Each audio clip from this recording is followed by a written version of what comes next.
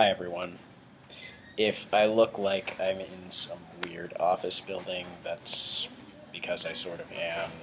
I'm actually at school right now because I meant to record this video at home, but just didn't get around to it, so I'm doing it between classes right now.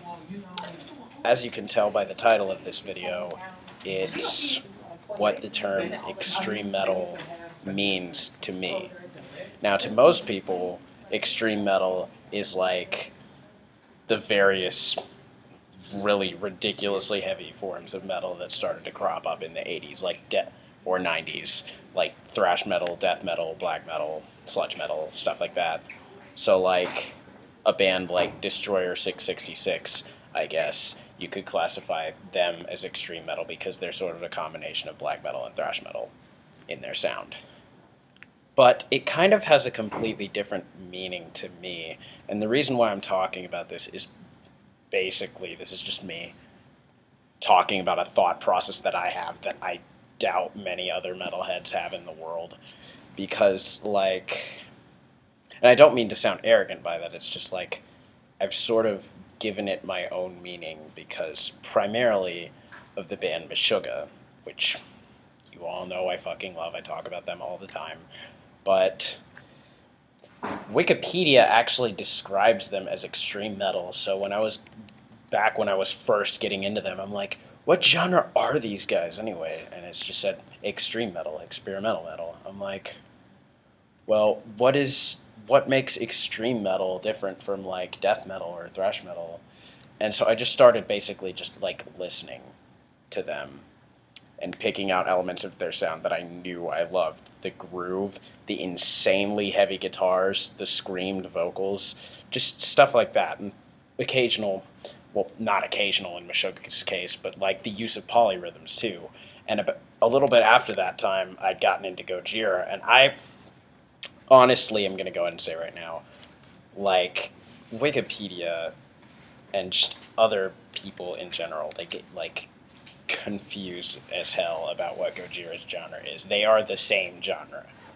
The exact same genre as Meshuggah, in my honest opinion.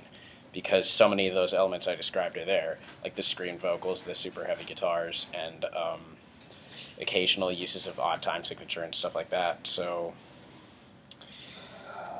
basically, I feel like extreme metal maybe should not called extreme metal, but bands that are in this like style, if you ask me, would include bands like Meshuggah, Gojira, Strapping Young Lad, like Dillinger Escape Plan's Miss Machine album I would consider in this style as well as Fear Factory, even though you can like consider them like industrial metal at the same time. They really embody the sound. Oh, and the more recent Decapitated stuff too. I also felt like Silosis were going down this same line for a while. Like, I thought they hinted at going more towards more of a Gojira sound with Edge of the Earth, but that didn't really happen, so. But the reason, primarily, why I'm talking about this is because I found out about one of my favorite bands through Google searching the term extreme metal and eventually finding out about them. And I intend on reviewing this band's entire discography to date, which is about to get an edition next month, and that is the band Hacride. Now, if I had to describe their sound, it's basically all of those elements of what I personally call extreme metal, but with a bit more of a grindcore and a even more super technical time signature edge. So it's like, they're just crazy. If you don't want to call them extreme metal, you could call them Gojira grind. That's one thing I like to call them.